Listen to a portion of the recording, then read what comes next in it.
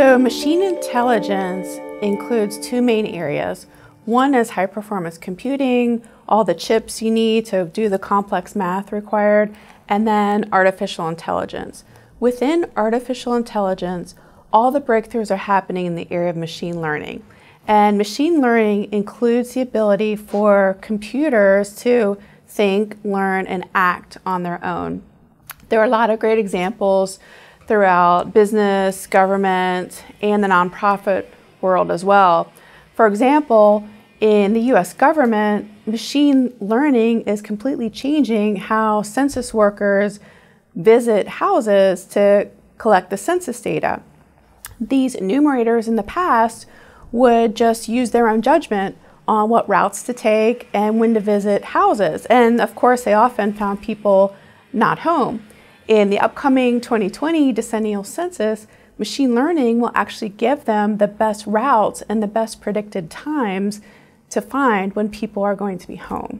When people ask me if machine intelligence will affect them, I turn the question back around and say, could you imagine your life or your job without the internet? And most people will say no. And I say, that's how machine intelligence will become for us.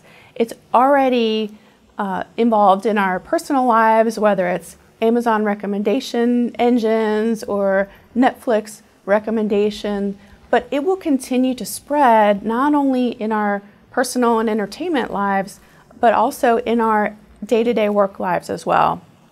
One example is IT departments in corporations.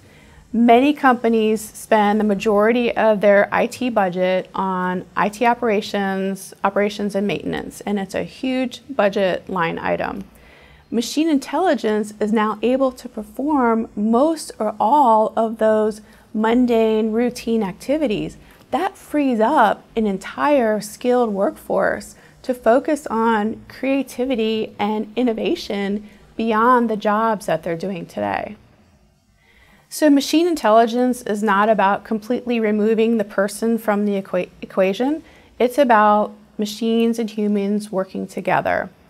We never recommend that you completely abandon your judgment as a leader. Many times, machine learning is wrong. And as leaders, we need to recognize that and know when to ask questions and how to adapt. So judgment is still absolutely critical in this equation. An interesting example is automated trucking company Otto. It was formed by Google engineers and within 10 months bought by Uber for $680 million. Now, what would make a company worth $680 million in 10 months? Well, Otto developed a cab top device, sells for $30,000, and can fully automate any 18-wheeler truck built after 2013. In fact, they've already made their first delivery using a self-driving truck. It was 50,000 cans of Budweiser beer last year. Right now, the truck can't handle every situation. It's really great on the highways, but it has problems in bad weather and on city streets.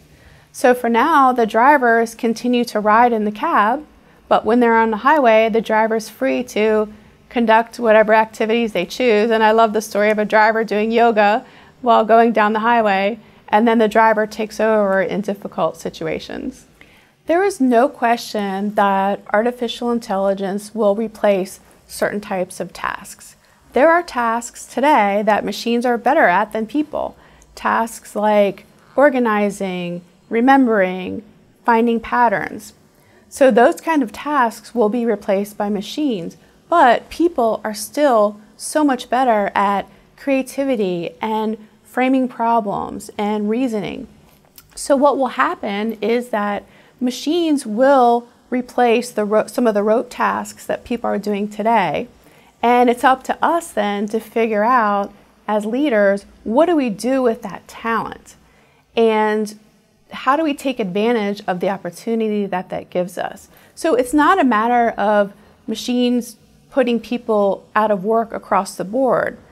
What goes hand in hand with that are the new businesses that it will create, the new industries that it might spawn, and a whole new set of demands that don't exist today that people will be able to go into for a second or third career.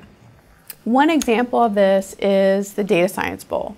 Every year we put on the Data Science Bowl with Kaggle, and we choose a really hard social good problem. Kaggle puts it out to its community of 1 million data scientists around the world, and they work as volunteers to solve the problem. Last year, the challenge was around heart health, and this year it was around new ways of predicting lung cancer. And of the top 10 winning teams, many of them had no background in the medical field whatsoever prior to this competition. They were able to learn what the medical knowledge they needed through tutorials, and because they came at it from different angles and different perspectives, they were able to make breakthroughs. In the lung cancer challenge, the top 10 algorithms will improve by 10% the accuracy of predicting lung cancer. In fact, one of the winning teams has already secured venture capital funding to turn that algorithm into a new business. So that's an example of a business that didn't exist previously and is launched because of machine intelligence. As a society, we need to make sure we help folks whose jobs will be taken over by AI, because there will certainly be tasks that no longer require a person to do them. The answer to that dilemma is to retrain those folks into different skill sets that can be applied to the new industries and the new companies and the new jobs that are created. So the best policy position that we can take as a nation is to invest in retraining those workers. It doesn't help to deny the problem or to think that it's way out when it's already happening today. We need to be proactive about retraining that workforce so that we don't have a class of people left behind. And by the way, this doesn't apply only to blue-collar type jobs. For example, doctors, their jobs will be completely disrupted and changed. We'll no longer rely on a doctor's knowledge or experience to diagnose and treat diseases. Instead, doctors will become interpreters of models.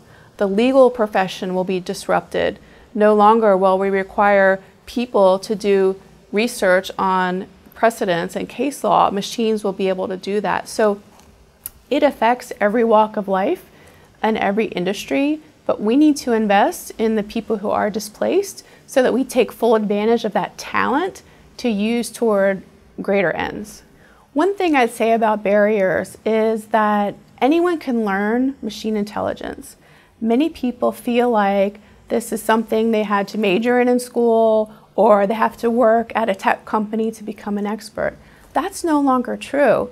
Many of the leaders that we interviewed for our book had no background in machine intelligence whatsoever before they took on these projects. And so anyone can and should learn about machine intelligence. It will be that much of a game changer.